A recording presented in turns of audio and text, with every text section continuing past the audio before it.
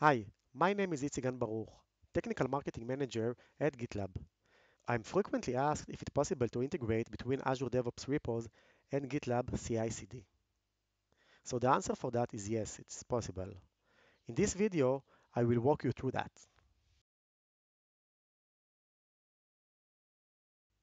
This is my repository in Azure DevOps. Now, I will clone it to GitLab. I'm clicking here, and this is the clone URL. I just click here to copy it to my clipboard. And if this repository was private, I could generate credentials, username and password that I can use. This is GitLab, and I will create a new project. I'm selecting the CICD for external repo and the repo by URL, and I can paste the URL, and the username and password are optionals. In my case, my repository is public, so I don't need to use username and password. I will give it a name, and I will set visibility level to public. Create project. Now it's mirrored the project from Azure DevOps to GitLab. It's going very fast, and if you notice this link, mirrored from Azure DevOps, that means that now any branch, commit, and tags that I push to Azure DevOps will be automatically mirrored via pull command to GitLab. The next step, I will set up CI/CD in GitLab. So any push to Azure DevOps will trigger CI/CD pipeline in GitLab. So there are two ways to make it. One way is the easiest one. I will go to CI/CD settings, and I will enable the auto DevOps. One checkbox, save changes. My GitLab CI/CD is now enabled. For each commit that I will push to Azure DevOps Repos, GitLab CI/CD pipeline will be triggered. Auto DevOps configure your CI/CD based on out-of-the-box pre-configured CI/CD templates. In some cases, you will want to use your customized CI/CD settings. What you need is to create a file in the repository. The name of the file is .gitlab-ci YAML. This is the GitLab CI/CD configuration file based on YAML. And this is how it looks like. It has all of the stages. You can include also YAML templates. And here are all of the jobs that we want to run. So because I have it in the root directory of this repository, I'm all set, and now I can just start the development. So I will show you a quick example. I will open Visual Studio Code, and this is my source code. I will start with create a new branch. Branch 5. Now I will make a change. I will just add here a message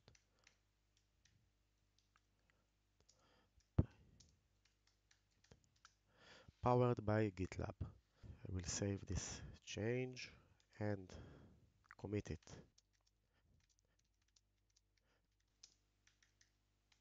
Add the text. This is my commit message,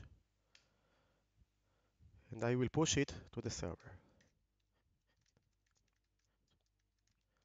Now I will go back to my server, and I can see this commit. I should see it immediately.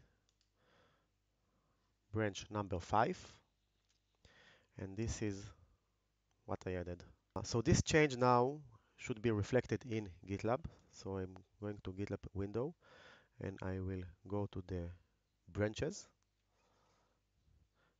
and I will look for the branch, and I see it's not there yet. I can always manually sync it. So I will go to the repository settings and mirror repository. If I go down, you see it's automatically created for me this pool, and I will just click the update now. And if I go back to my commits,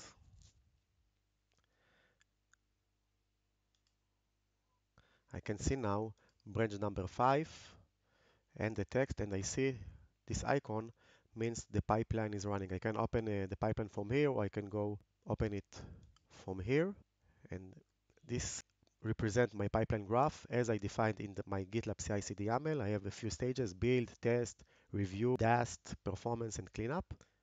The build succeed, and now if I open the container registry, I can see a new folder for my branch. I can click on it, and I see the images that it created for my source code. I go back to the pipeline, and I see that it started at the test stage, and it will run a few tests: security scans, license scanning. From here you can access each job and see what's happening. And on the right side you can see details about the job. You can cancel job, you can retry job. If a job failed, you don't have to restart the entire pipeline. You can just fix something and restart a specific job. Jobs view presents all of the jobs in a list view instead of the graph.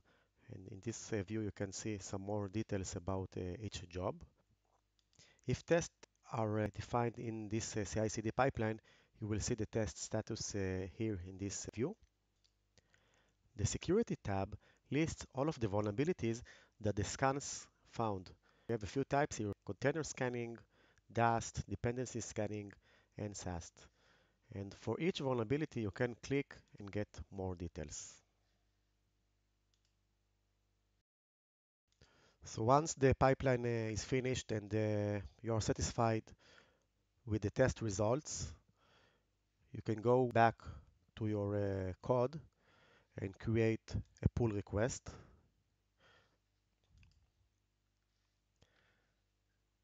And you ask to merge branch 5 into master.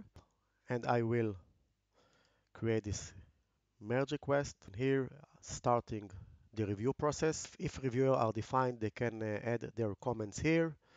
And once it is approved, we can complete this pull request and merge the code to master. Complete merge.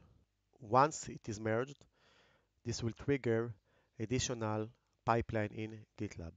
The new pipeline will run now on the master branch. I will open the pipelines,